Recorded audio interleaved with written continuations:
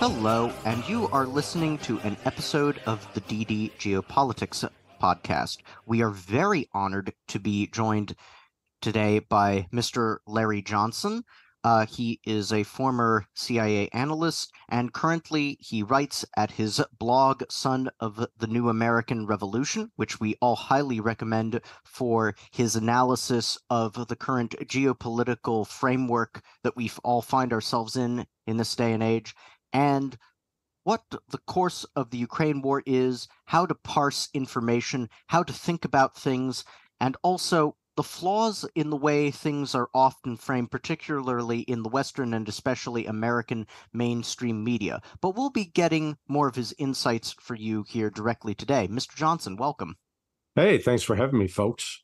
So, I wanted to start the interview by asking you first, and then we'll go drill down a bit more. What do you see as the overall situation being with regards to the war in Ukraine? Not just, of course, the situation on the ground in general, but the war in Ukraine also in its larger context currently. I think what we're seeing is let's start with Russia. Russia has awakened from its slumber.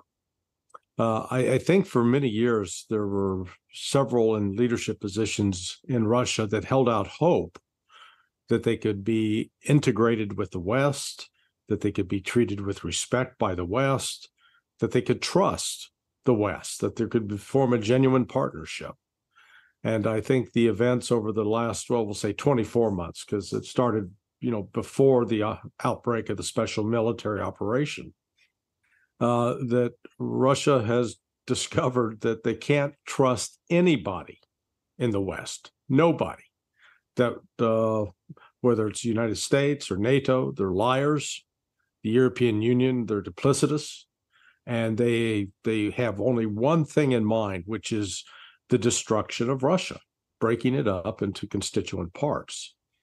The other sort of broad takeaway, I guess, is that the West, at the outset of this, thought that they were bigger, better, smarter than Russia, and that Russia was hanging on only by a thread, and it just required some pressure, maybe economic, maybe military, maybe a combination of the two, and it would cause Vladimir Putin to be overthrown.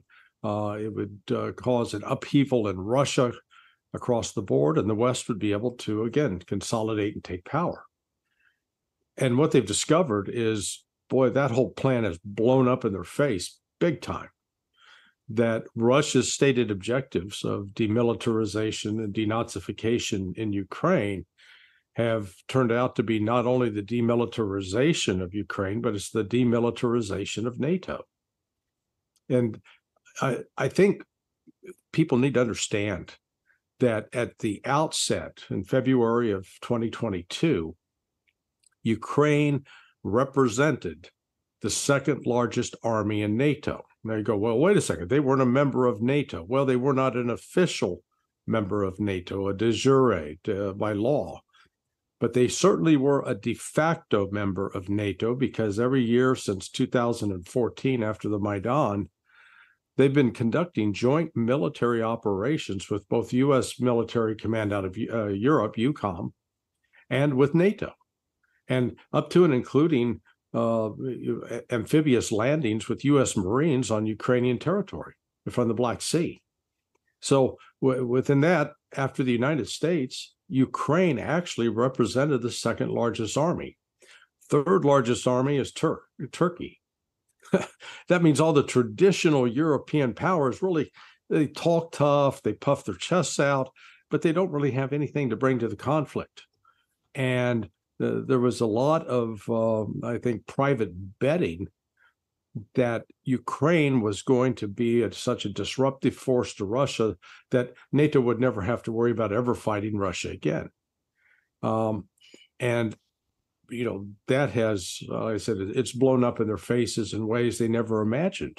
The most prominent being the new alliance between Russia and China and the complete rejiggering of the international order that was established and controlled by the United States since the end of World War II. And everything from the International Monetary Fund, the World Bank, the United Nations, all of these institutions were largely under the control of the United States, not to mention the financial system. And that's all coming apart at the seams now, and nobody in the West has an answer. I think in one of your most recent articles, and indeed with one of your recent contributors' articles about the decline of competency and professionalism in the West, and Right. and in that blog post you talked, there was a plan A and a plan B. But I think what it all goes down to is perhaps a failure to analyze things critically or perhaps correctly. Now, you were at the CIA, so you can probably correct me if I'm wrong here, but a legendary analyst, Sherman Kent, had a analyst's trinity about everything that an analyst would want to be, which is to know all there is to know, to be believed, and to influence policymaking for the good. How far do you think that that is actually absorbed or taken on board within the wider intelligence community, and more broadly, I guess we could say the U.S. security elite, in terms of a way of thinking about things and living by that and all that flows from that? Yeah. Well, so my take on being what I saw my job as an analyst was to know, Kent's correct, know everything that you could possibly know and actually have some relevant experience in it. And then don't come at it with just, keep your opinions out of it. This is not supposed to be, intelligence analysis is not a sophisticated form of punditry. It's supposed to be more like the old television show in the United States, Dragnet, just the facts. As far as influencing policy, that I think that's a danger. And then that's what gets intelligence and analysts into trouble if they make that their priority. It is up to, at least in the United States, for the political people to make those decisions. If our government is based upon the premise that the politicians are elected and represent the will of the people, then it should not be the job of any intelligence analyst to try to put their finger on the scale to tip it one way or another. But what we're seeing is a complete breakdown in let's call it meritocracy. The two, you were actually referencing two articles that were written by guest authors. One's called Observer R, and the other is Gaius Baltar. Gaius Baltar's piece focused on the fact that because of the ideological, the focus on ideology and having an ideological purity test, we have reached a situation where meritocracy, promoting people according to what they do and their accomplishments, has taken a back seat. And you're seeing that in just one example after another, the CIA. Most recently, when I was writing a piece about Niger, I looked up on the CIA's World Fact Book about Niger and noticed they said that the coup had started in late April 2023. Well, the coup started late July.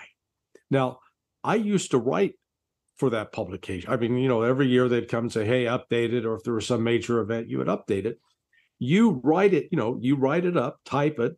It's then given to your branch chief, who's supposed to review it. And it's also given to an editor at the time, what was called the Office of Global Issues.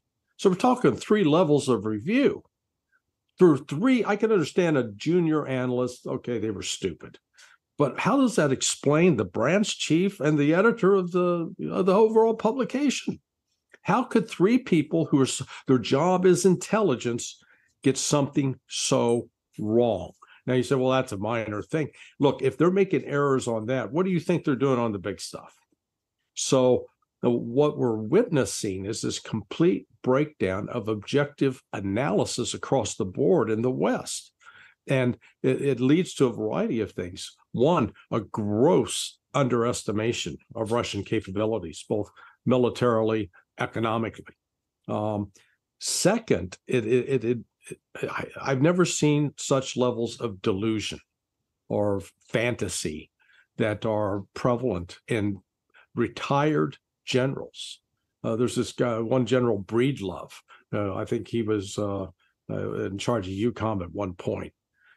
He's on television saying, "Oh yeah, Ukraine's going to win this." On what planet is he living? Because there's no way for Ukraine to win this at all. Zero. It's impossible because Ukraine does not have the manpower. It does not have the economic foundation.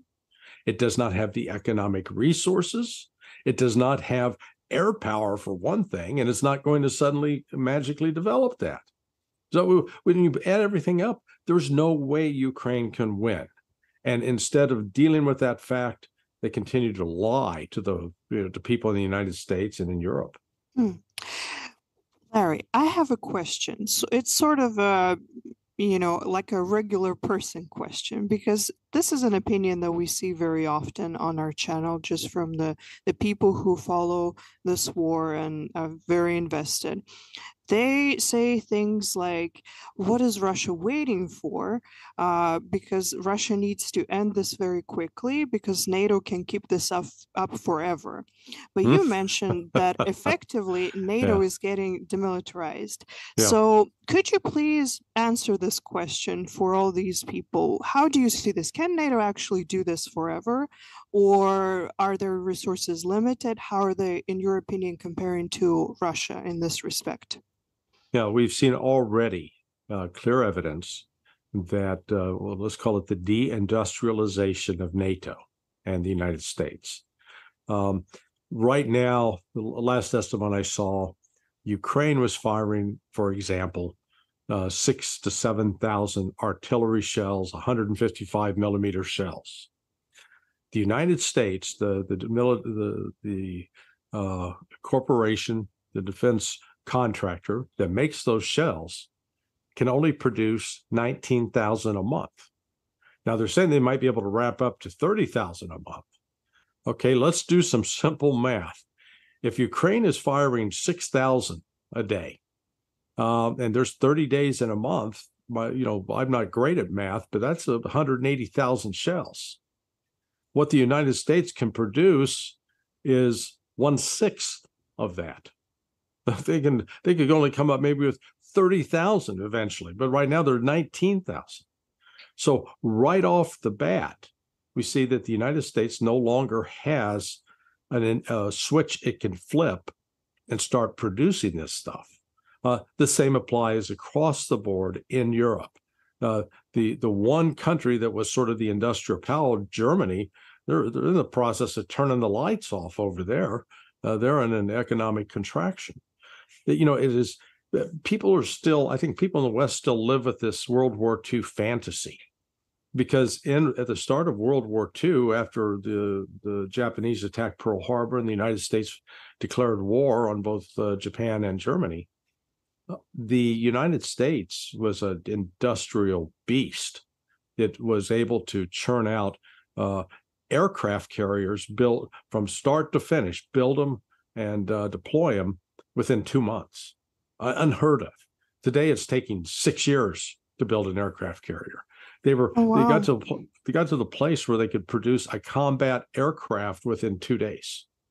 So, I mean, it was a remarkable industrial capability. Well, that is no longer present in the United States. I saw it firsthand. I grew up in the Kansas City, Missouri area, and I was in high school 50 years ago, graduating. And at that time, we had a steel plant. It was called Armco Steel. My dad was a foreman at that plant. There was Sheffield. There was Standard Oil, an oil refinery. One of my good friends, his father worked there.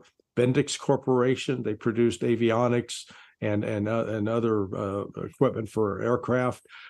Alice Chalmers, who produced farm equipment, harvesters. 2 General Motors plants building cars. Those are all gone. They're not there anymore. And so all of that technical ability, which was able to, help, could be turned into military production, it doesn't exist. It's been sent to places like Mexico and into Asia. So here you have the situation of, Russia could choose to do massive waves of troops running them forward. They're not doing that. They're trying, one, to preserve and the loss of life on the side of Russia, and they're not causing mass casualties among Ukrainian civilians either, because, stand a Ukrainian up next to a Russian and tell me how you tell the difference. You don't. They're the same. They're ethnically the same. So this notion that, Russia needs to finish this quick. Why? Why? Because the NATO is in the process of destroying itself. Would someone like to argue that NATO is more united today than it was 18 months ago? Well, no, it's not. It's just the opposite. Has NATO demonstrated that it has more military punch now than it did 18 months ago? Well, no, that's just the opposite. They're struggling to find equipment and weapons that they can send to Ukraine, and they've already sort of emptied their own storehouses and warehouses. And let's be honest, the reason NATO keeps expanding is they need more troops because they don't have enough troops on their own. If you think of it this way, if you total up the armies of France, Germany, and the UK, they're about as large as the army in Ukraine. So NATO, I call it's a jobs program for white guys. That they get the command and draw a pension, and but it's not an effective military organization. And part of what I think is still puzzling so many on the NATO side is all of these plans and tactics that they use so effectively against goat herders and camel jockeys in Afghanistan and Iraq isn't working too well against the Russians.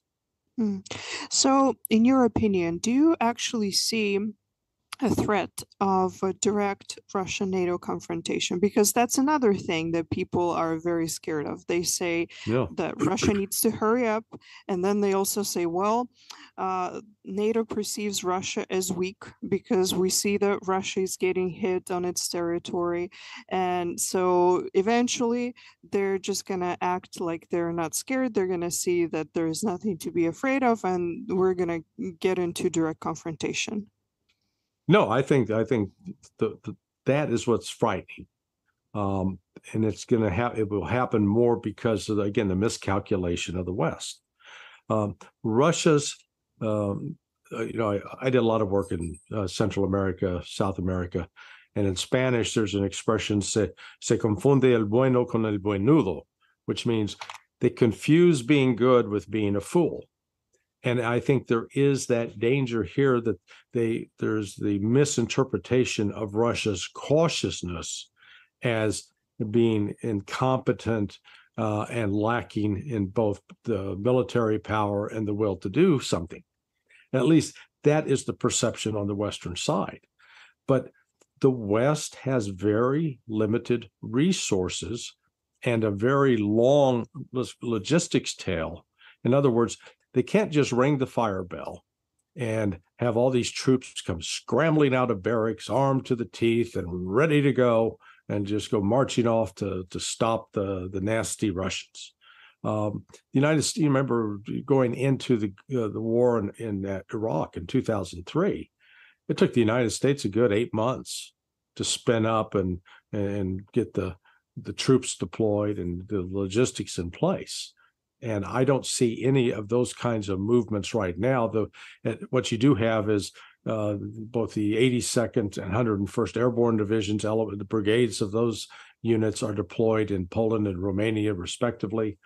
There are a couple of armor brigades. A brigade is around 5,000 troops that have been deployed as well, and again, to supplement the paratroopers in both Poland and Romania. But, those are nothing. I mean, they'd be speed bumps if they ever got into an actual conflict.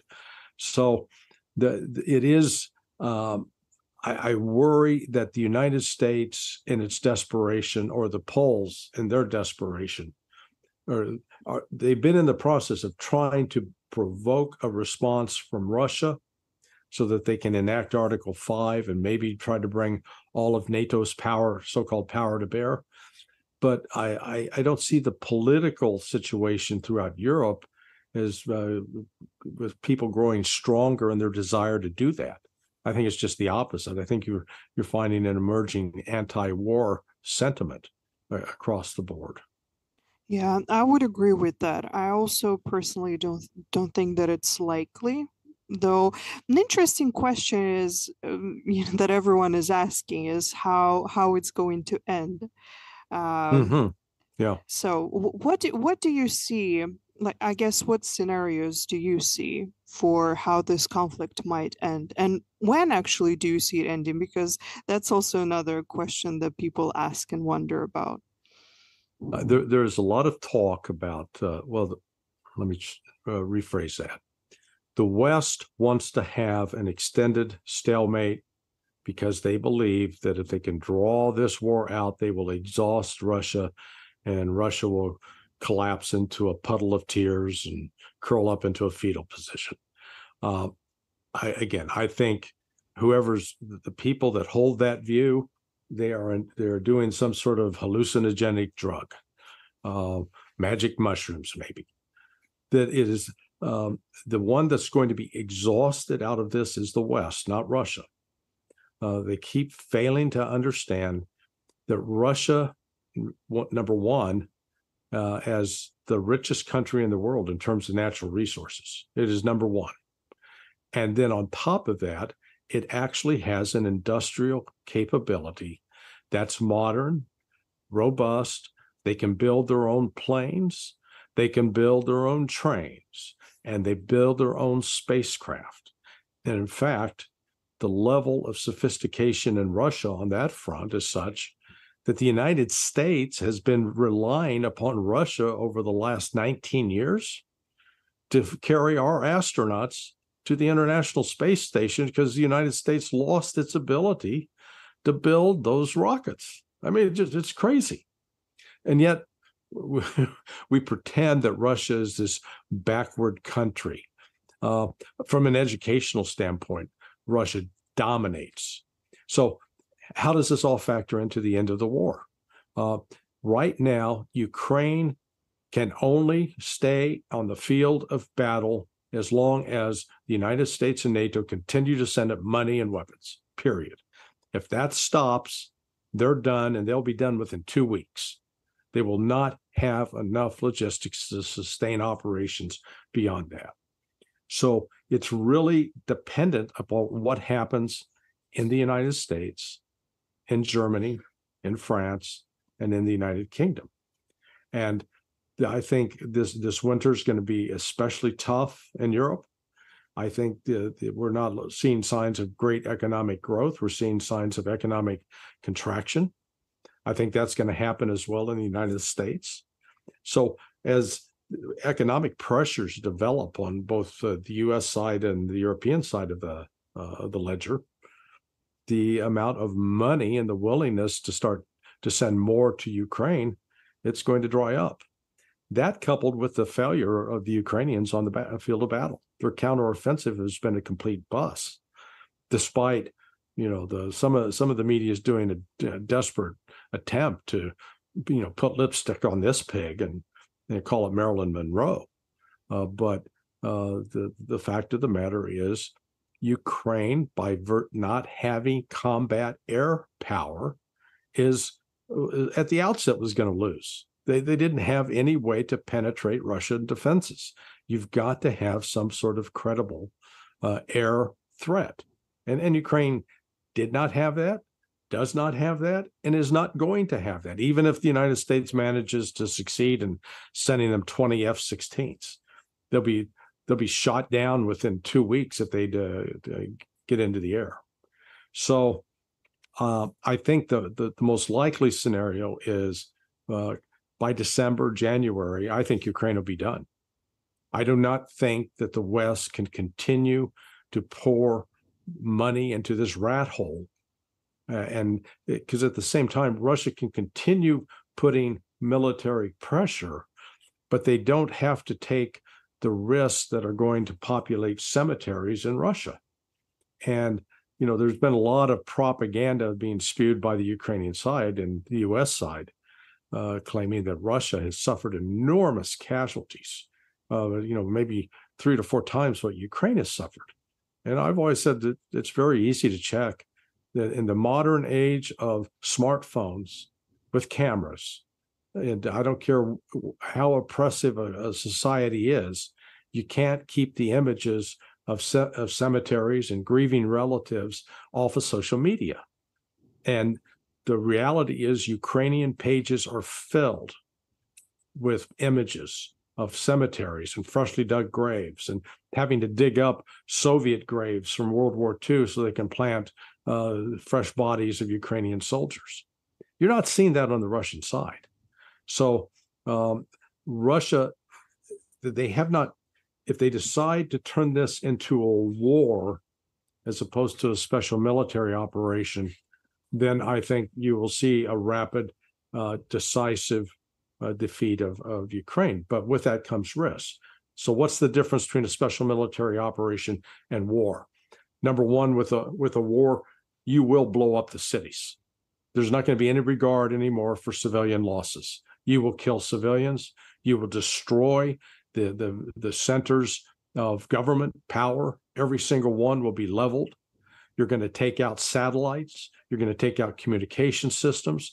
And the risk that comes with this is the West may feel that they have no option but to try to use tactical nukes to stop Russia. So I think going the full Monty on war is something that Russia wants to avoid. So I think the most likely scenario is Ukraine is bleeding out in terms of manpower. It does not have an alternative source, economic source, to both fund its government and to build and train soldiers and build a military equipment that it needs. It's dependent entirely on the West. They're like a drug addict, and they have to go out and find their supplier, because without that supplier, they're going to go into withdrawal.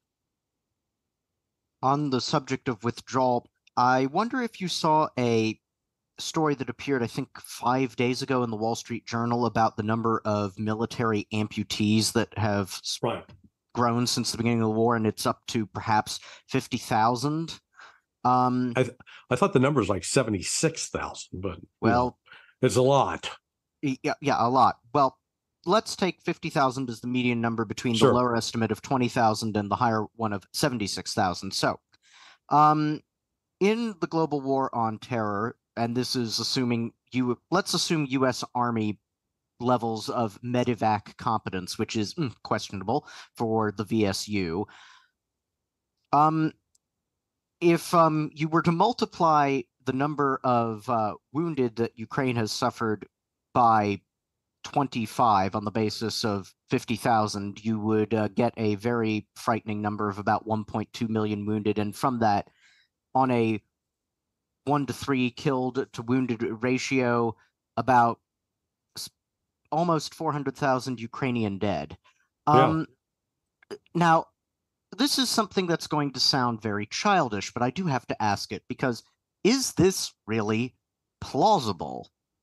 And I say, is this really plausible because these are the kind of KIA levels that Iraq sustained after 10 years at war with Iran. Can this really be indeed plausible? Yes. No, it is very plausible. Number one, consider that the line of contact where this conflict's taking place is about 1,000 miles long almost. So you're spread out there. The primary weapon of choice is artillery, a combination of artillery. Then on top of that, the cruise missiles, and now the bombs, the FABs that are being dropped by Russian aircraft. So the artillery is just devastating. And the problem with Ukraine, they were initially in fixed positions, and they had 8 years to build these defensive lines. And so that's why Russia was very methodical in taking them apart. And in the course of that, people they're in a trench and they're getting blown up. I think what we've seen since the start of this counteroffensive, the casualties, the killed in action on the Ukrainian side have been approaching at least 700 a day.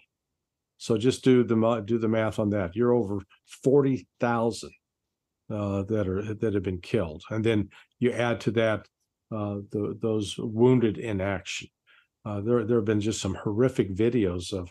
There was one Ukrainian unit that was pinned down in a minefield, and as the guys kept moving around trying to get on board a vehicle, they kept stepping on landmines, and you'd see the explosion, and you'd see them sitting there missing lower leg, a foot, a hand. So I mean, it's this is ugly business. But yeah, it's again, it's not just you say, well, that's Larry's opinion. Step back, look at the social media, because you can track this on social media. You can track it by looking at obituaries. You are not seeing this kind of losses on the Russian side that you're seeing on the Ukrainian side. And I don't care how good their medical system is. The volume of casualties is overwhelming them. That's the problem. So Larry, you're prior CIA, I'm prior military. I want to circle back to the demilitarization of NATO now that we're seeing more hotspots around the world. So we've talked about attrition levels. I think you agree with me when I say that there's no way that the United States is going to put boots on the ground in Ukraine. But there already are boots on the ground in Africa, boots on the ground in Syria, additional boots on the ground now not on the ground, but in the Gulf of Hormuz. And we talked about demilitarization of NATO, and the economic downturn of the United States of maintaining 750 bases worldwide is not very conducive to economic prowess. But how much do you think the United States is capable of maintaining a multi-front war right now at this moment? Oh, they're not. I mean, that's what they're not. That's what got me fired from. I was a Fox News analyst back in 2002. And I was on the Hannity and Combs shows. I think it was November 6th of 2002. And the question came up, can the United States, could we were involved with the global war on terror in Afghanistan. Can we fight the war in Iraq? And I said, no. The United States was not in a position where we do not have the assets and ability to fight a two-front war. And this was 21 years ago. So today, we certainly do not. And let's make note that the U.S. troops that are there in Niger, they're at a couple of air bases that are flying drones, and so these are largely special operations forces. Ditto for Syria. Syria's got a large contingent of both what's called special operations and is distinct from special forces. Special forces are Army Green Beret. Special operations forces are people from other select units that are, known in television as SEAL Team 6 or Delta Force, that kind of thing. Well, special operations forces and special forces, they do not have the military punch from a conventional that you'd expect from a conventional army, and you need from a conventional army. Russia's not out there fighting with special operations forces at the tip of their spear. They've got good old-fashioned conventional integrated combined arms, and combined arms means that you've got guys on the ground. They're moving in units that could be from 50 to 150 to 500. Well, they're in communication with artillery, so they can call artillery strikes in. They're in communication with fixed-wing aircraft and with helicopters. So the ground commander actually should have the ability to have instant communication with all these different support components that can help his unit deal with an enemy or a threat in a particular area. Well, that's not what special operations forces do. That's not what the guys in Syria are doing. And the United States actually has lost its ability from what it had, say, 30 years ago to conduct some combined arms. I mean, the reality is the Americans Army, American military is the equivalent of the bully that goes around beating up kids in wheelchairs. Okay. We fought in Afghanistan. Oh yeah, what were we fighting there? Do you remember the Afghan Tank Corps? Oh yeah, they didn't have one. How about that artillery unit the Taliban had? Oh, they didn't have one of those either. They had some mortars. Well, the Afghan Air Force, they were a powerful factor. Whoops, they didn't have one of those either. So the United States has been fighting insurgents that do not have the military capabilities that Russia does. They're not prepared for it. They've got no experience. The last time the U.S. military fought a conventional force that had those kinds of capabilities was in the Korean War 70 years ago. I think that really puts it in an amazing perspective, because we always see these online debates that are like, and when it's like, oh, China may get involved, or oh, North Korea may get involved, and all the Americans are like, they have no battle tested soldiers, and it's like, neither do we. Neither do we. No, we don't. I mean, I served 13 years and I never saw any combat. I can't remember the last time I fired a gun in military capacity. Like, I don't know what I think the experience we are getting, but I think people are because now we're so far removed from war, people are under the impression that these drone operators in Las Vegas are somehow like hardened and battle tested soldiers, and Russia fights a different form of war. So it's just, Russia is very good at hybrid warfare, and I don't think that the United States is. Yeah, those guys and gals sitting there flying drones, their biggest problem is hemorrhoids and cholesterol. So whether the Cheetos are in the vending machine. Get those Cheeto stains off the fingers, and don't transfer them to the joystick. I feel like people don't realize that is really like, there's memes and then people joke around, oh, it's the they them army, but our military is not ready for any sort of engagement that is like actual combat or even artillery, I would say. Yeah, no, we're number one, we're having trouble even producing the shells that they need. So they'd be exhausted right now. U.S. stockpiles would be sufficient maybe to sustain intense combat for about 2 weeks, and then we'd be out. I mean, it's that bad. Donald Trump always said, wrongly, the United States has got the greatest military in the world. No, we don't. We've got the most expensive military in the world. We do not have the greatest. The ones that is probably the best army in the world in terms of actual combat capability is Russia. And it's hands down. The thing, Russia did not build its reputation by invading other third world countries or second world countries, which didn't have robust militaries. The United States, we went into Iraq, after years of having been the best buddy with Iraq, providing Iraq intelligence to defeat Iran, providing Iraq with chemical weapons. And then all of a sudden we say, okay, you're no longer our friend. We're going to attack you. And, Iraq did not have the kind of military capability that could match up with the United States. But that's not the case with Russia. And yet Russia's not eager to get out and get into a shooting war with the United States and with Europe.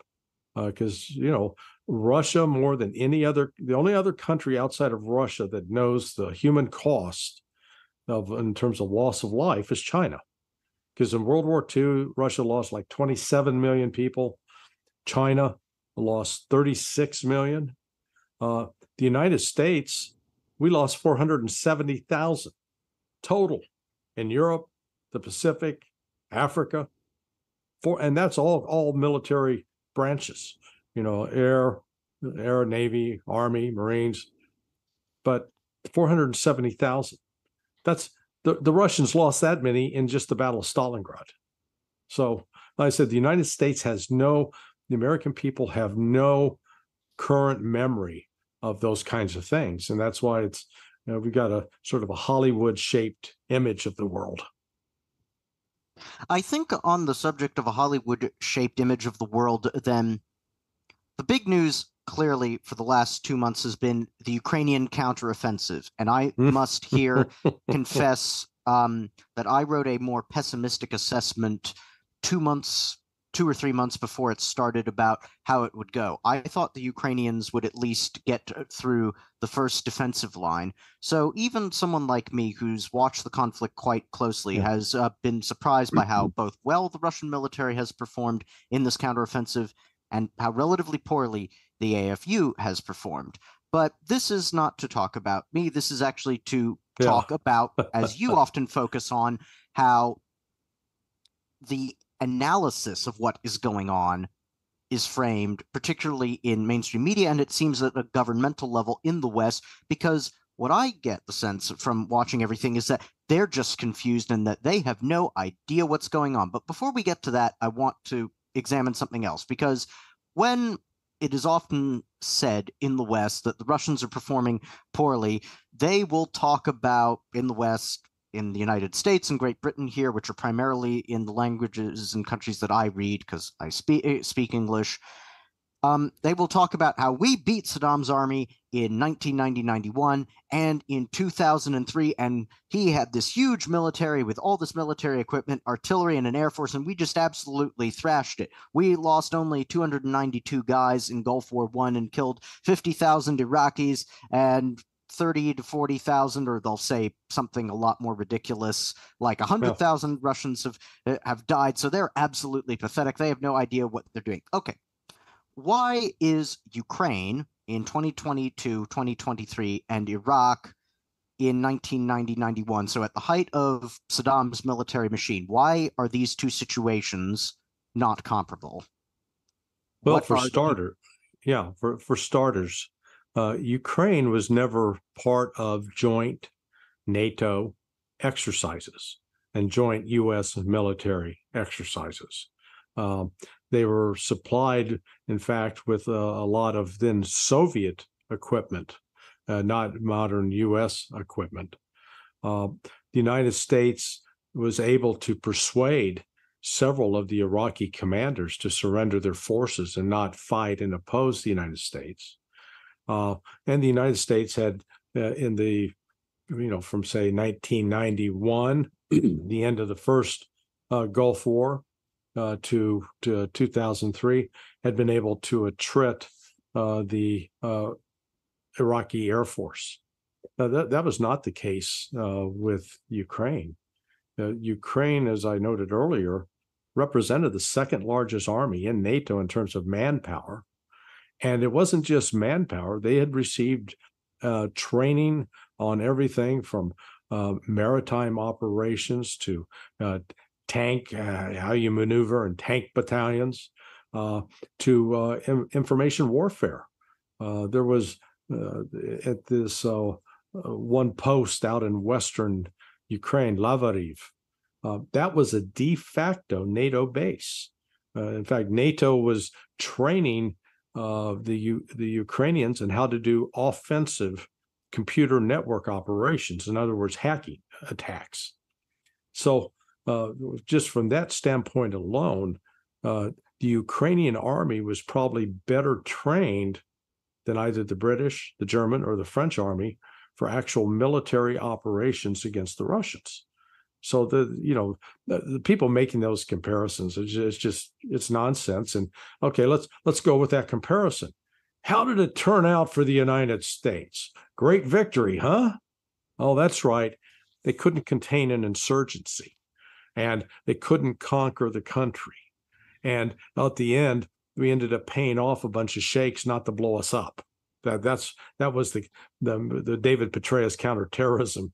He took credit for a big counterterrorism operation, but the reality was we were paying off sheikhs to pay guys not to plant bombs. That's how we, quote, won. So I defy anyone to lay out the great victory that the United States has enjoyed in either Syria, Afghanistan, or Iraq. Doesn't exist.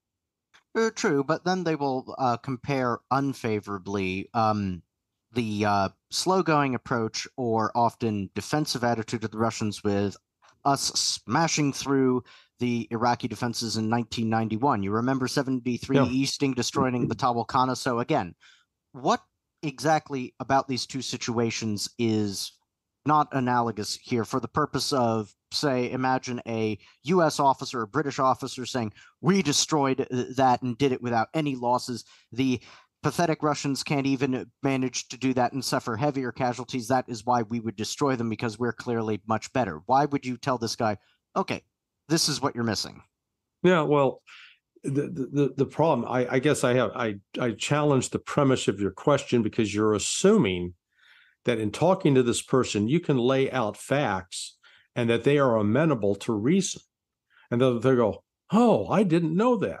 No, you're not dealing with people who are willing to engage on facts and take an objective look at reality. You're talking blind ideologues.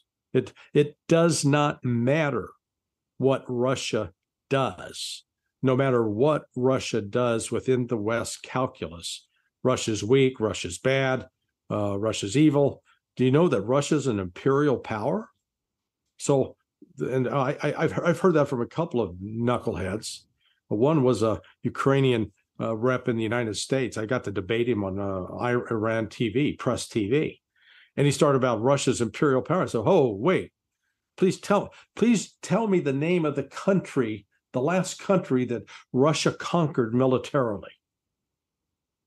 Well, you can't name it because Russia has not been an imperial power. If we like to claim that because Russia controlled the lands immediately on its borders, that made it an empire. Well, when you add up the United States, what it's done in terms of invading other countries, please. UK, ditto. France, ditto. Germany, just go down the list of the European countries that have built up colonial outposts in Africa. Yet the meme is that Russia is keen on taking over the world and expanding its empire. And you really don't have an example of Russia in the last 30 years, at least, of going out conquering territory militarily simply because it decided that it had an issue with one particular country. It went into Georgia after it was attacked, and it put up with Ukraine bombing Russian speakers for 9 years before finally acting. So those that want to draw that parallel, they're going to draw it. And there's not a thing you can do to convince them. But the thing that will ultimately force them to come around is when the Ukrainian army is defeated, and it is going to be defeated. It does not have the depth of manpower and leadership that it can replenish as Russia continues to inflict casualties. So let's go back around to the first premise that I did before I took us on the sidetrack to bring us back to the beginning. Okay, so the Ukrainian counteroffensive has gone badly. But here's something that has struck me, is that in news articles and even official statements, like with that stupid thing that the UK MOD puts out every day of, oh, it's minefields. Oh, it's helicopter gunships. And also, even after all of this, Russian morale is very, very bad. Or people who are connected, like Mark Galeotti, will write, well, after saying in March and April in articles, and I complained, and I have the receipts on that Russian morale is very poor, that they will run away. Now saying, well, no one said the Russians would just run away. Why did they think the Russians would just run away? And why is it that they are looking at, there is one thing, mines, helicopter gunships with long-range missiles that explain the failure, instead of looking at what you can see in the footage, which is that, no, it's mines and it's artillery, because once the Ukrainians hit a mine and their columns stop, the Russians pour on artillery fire, or there's infantry nearby that engages them with ATGMs, and then the tanks come in and pour fire onto there, and the artillery. And so it's clearly a combined arms approach. It's all of these things. Why are they just looking at it, oh, this one little thing, if only we can overcome it, explains all of the problems, instead of looking at the whole weapons systems and how they work together as the Russians use them to explain what's going on? What's up with that? Yeah. The quick answer is they're terrible analysts. So let's start with the construction of the Surovikin lines, the defensive lines in southern Ukraine that General Surovikin started putting together 1st of October last year. Now, it was reported in the news. Ukraine and NATO, with their ISR, their intelligence, surveillance, reconnaissance platforms, they could see that being built. Why wasn't that line ever attacked while it was under construction? Why? Because if you've got a military that's capable of projecting force, it would seem to me the last thing you want to do is let the Russians build defensive lines unmolested. But that's what happened. So what does that tell you? Here's what it tells me. It tells me that Ukraine then and now lacked the ability of long-range artillery, lacked combat air. They had no credible means of launching a sustained attack on those construction workers who were not armed. So let's start with that. And then we jump ahead to the very simple fact that if you're going to send any unit on the ground, either on foot or in vehicle, yes, they're going to have to transit minefields. So one way you deal with minefields is you use combat air and large bombs that can hit and detonate and open up pathways. But Ukraine didn't do that because it does not have that kind of aircraft. It doesn't have enough of that aircraft to do it. How about they could have used helicopters to fly support behind the troops as they advanced, because they wanted to be able to shoot at any Russian artillery, any Russian air defense system, any Russian tanks that were bought. They didn't do that because they don't have those. So at the outset of this counteroffensive, there was, you didn't have to be Clausewitz or Sun Tzu to figure out that it was going to go nowhere because they did not have the combat power that is required with mobile air defense, mobile artillery, and fixed-wing aircraft to support ground troops as a genuine combined arms operation. This wasn't combined arms. This was a suicide.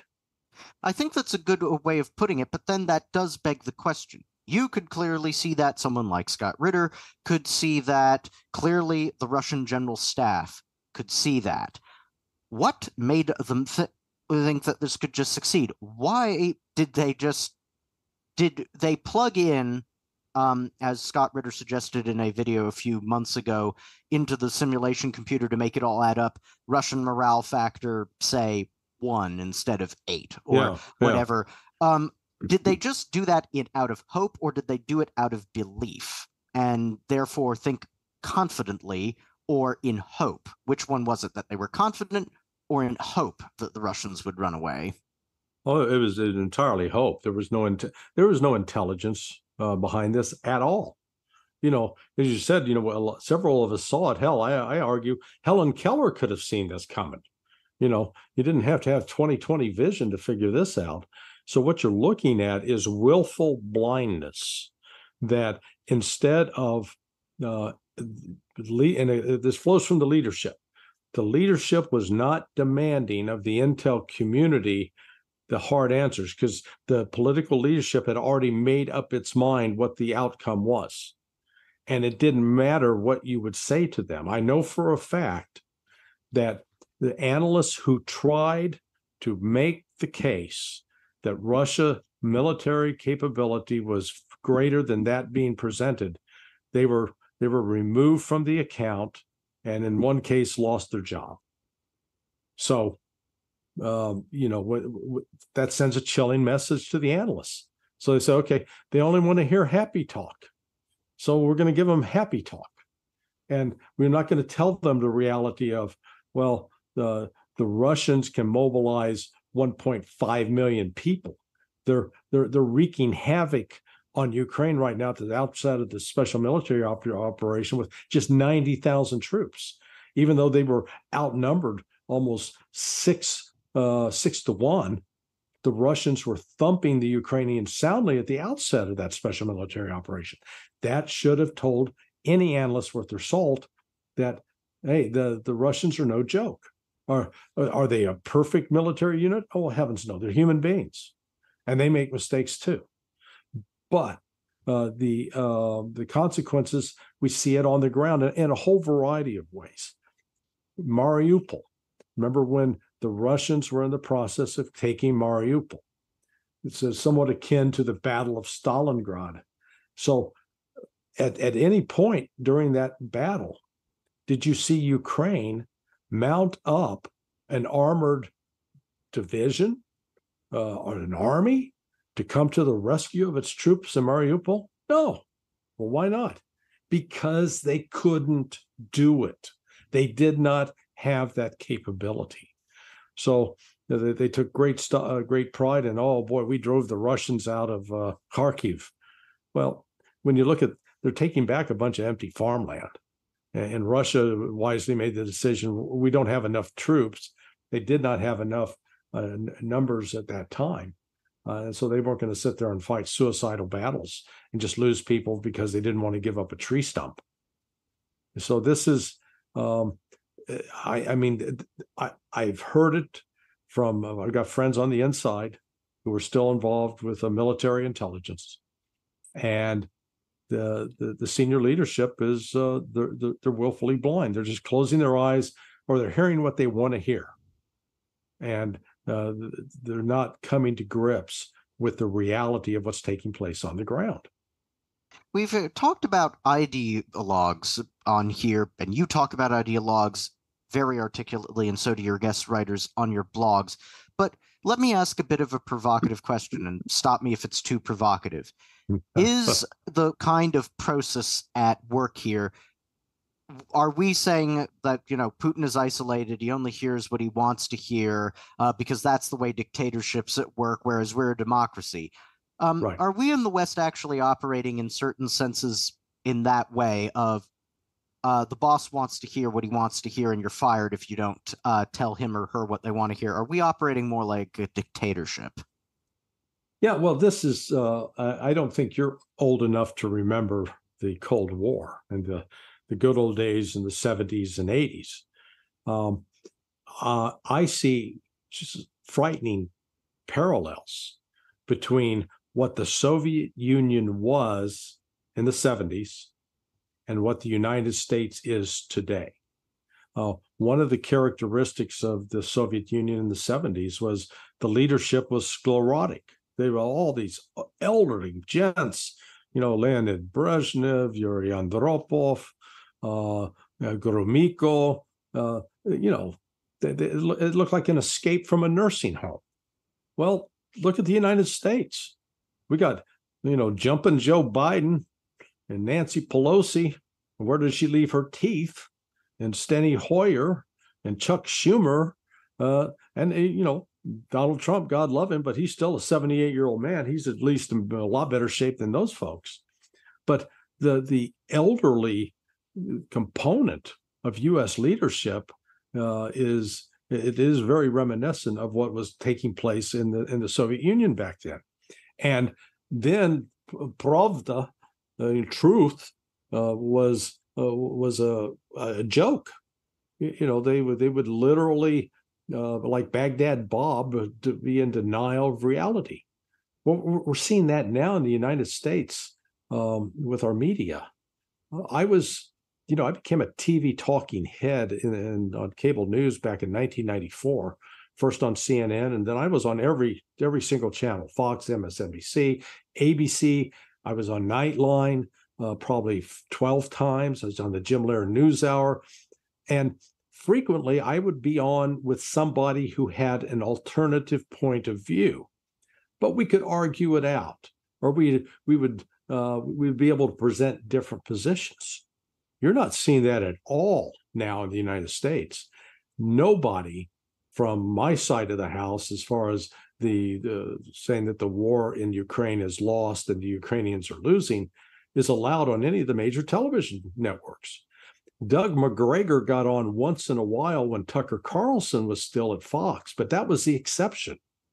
So now what you have is just this monolith of opinion that it's the Amen choir. Everybody's singing from the same sheet of music. It's just the problem is it's badly written music and it's not true. So you don't have an honest debate that's allowed anywhere in the United States. And part of that is because of the corporate control of the media. It has been consolidated in such a small number of hands, and the people that own those outlets are able to exert enormous control over what people say and do. So you're not getting any kind of genuine debate anymore. We have to come to outlets like yours to try to present some alternative perspective on all this. Well, we do what we can. We do have a question from a subscriber that we would like to ask you, and we select these carefully, of course, to make sure that we think that they're worthwhile to our guests, and we certainly think this one was. And it concerns the release of the Azov commanders. Mhm. So, from one of our subscribers. Is it possible that this was a move by the White House to force Erdogan to release these commanders before the NATO summit in Vilnius and before the expiration of the grain agreement with Russia? Was this a way of the United States trying to deepen a split between Erdogan and Putin and remove any trust between the two? Well, it had a negative effect on Russian-Turkish relations as far as Putin and Erdogan go. I think this was entirely Erdogan. He was trying to curry favor with the White House and curry favor with Europe at the expense of his relationship with Russia, and he miscalculated. Look, the release of those 5 commanders means nothing strategically or tactically. I think they were probably themselves upset that they were going to now face going back into the meat grinder and are not likely to survive if they do go back into combat. But Erdogan really alienated Putin over that, and they just had a call the other day, and the Russians made it very clear that they're keeping Erdogan at arm's length. He's got a lot of groveling to do to get back into anything approaching good graces with Putin.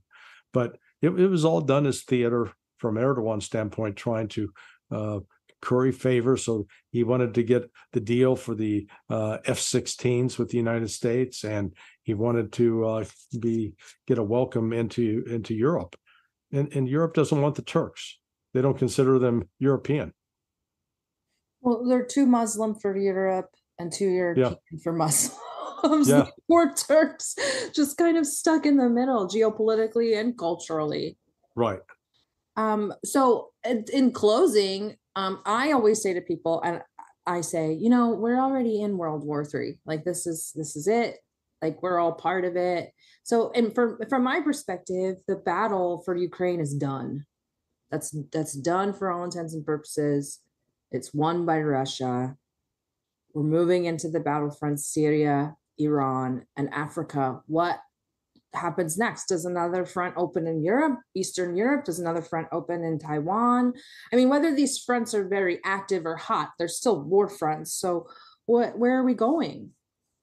Well, I think one of the things we're going to start seeing is the United States is going to be forced to retreat from certain areas. I'm not sure how much longer it can stay in Syria.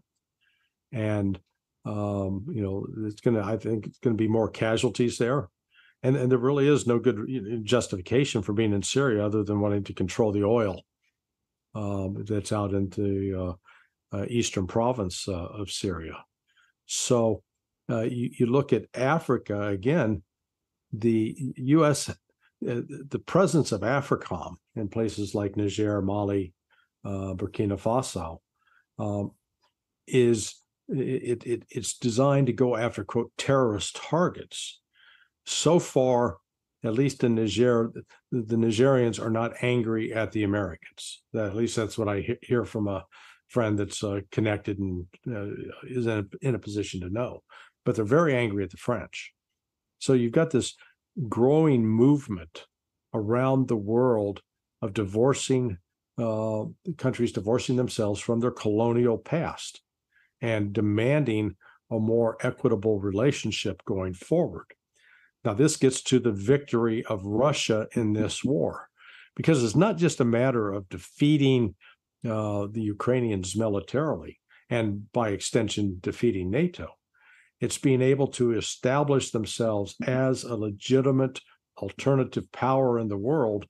And part of that's going to be on the economic front, because already you've got China and Russia working to create an alternative to the dollar reserve currency, which has dominated the economics for the last 60 years. One of the problems with all of that, though, is China is really in some serious economic trouble.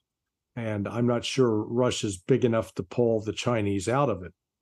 But if China's going to be in economic trouble, the United States and Europe's not going to be far behind, because this contraction that's taking place with international trade on some fronts it's going to work its way through the system, and it's not going to promote job growth and economic growth.